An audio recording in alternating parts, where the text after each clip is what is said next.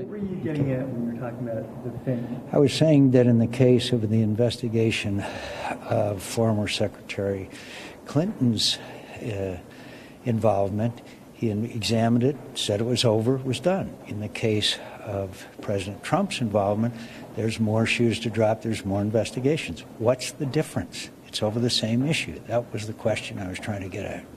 Obviously didn't do it very well. What? Do you still have any outstanding concerns, something that you didn't? I have hundreds of outstanding concerns.